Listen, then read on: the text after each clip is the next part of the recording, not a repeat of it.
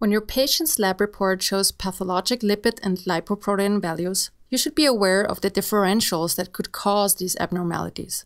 So what are some causes of dyslipidemia? We can begin by distinguishing between primary and secondary causes. Primary dyslipidemias are inherited or familial disorders. These can be caused by mutations in a single gene, which we call monogenic, or they may result from mutations in 2 or more genes, which we call polygenic disorders. Let's look first at monogenic lipid disorders. The most prevalent monogenic lipid disorder is familial hypercholesterolemia, which is very common in its heterozygous form and affects about 1 in 200 to 300 individuals in Europe and the US. The functional mutation lies within one of several genes involved in LDL metabolism and affects the removal of LDL from the blood. This disorder is characterized by a higher risk for cardiovascular events than in the general population, especially before the age of 40. In the lab report, you will find extremely elevated LDL cholesterol levels, usually above 190 milligrams per deciliter or 4.9 millimoles per liter. But HDL cholesterol and triglycerides will often be normal. However, if the patient has other risk factors such as obesity or diabetes, elevations in triglycerides may be present and do not rule out familial hypercholesterolemia. The extreme elevation of LDL, especially at an early age, should make you suspicious that your patient may have familial hypercholesterolemia. Clinically, cholesterol depositions in skin, tendons, and arteries are characteristic of this disorder. The depositions in skin and tendons are called xanthoma. When clinical findings and lab results suggest familial hypercholesterolemia, genetic testing may not contribute substantially to the diagnosis, as is generally not needed. Genetic testing is more important in asymptomatic patients with a positive family history. However, the need for genetic testing should be discussed with a lipid specialist.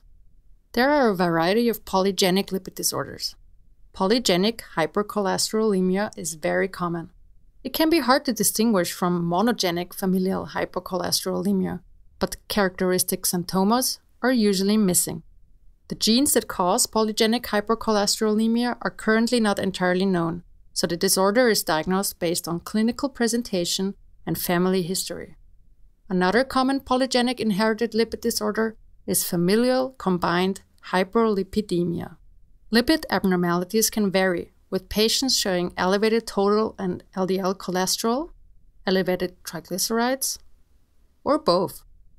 In almost all cases, apolipoprotein B levels are also increased. Clinical signs like xanthomas are usually missing, but the incidence of cardiovascular disease is high. Genetic mutations that are responsible for this disease are still unknown, so patients are normally diagnosed based on clinical presentation and family history.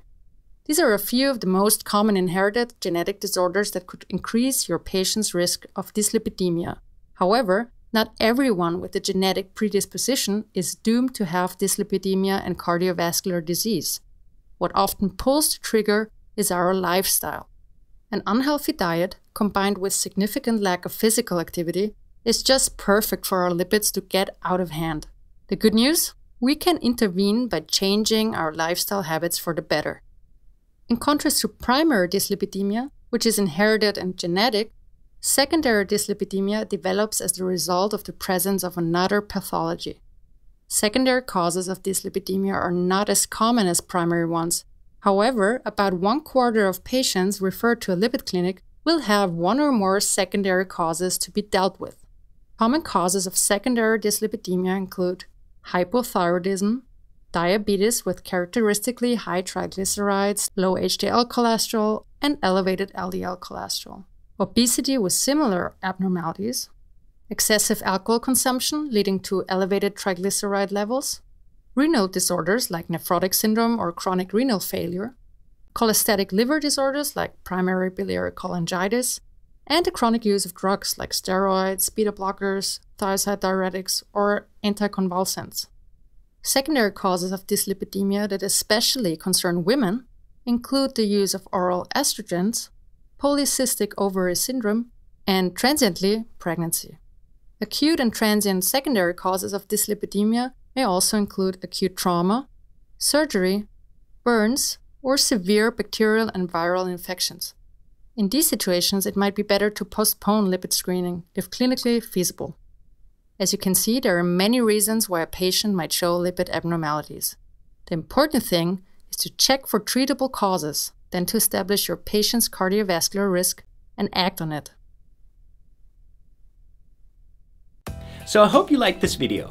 Absolutely make sure to check out the course this video was taken from and to register for a free trial account which will give you access to selected chapters of the course. If you want to learn how MedMastery can help you become a great clinician, make sure to watch the About MedMastery video. So thanks for watching, and I hope to see you again soon.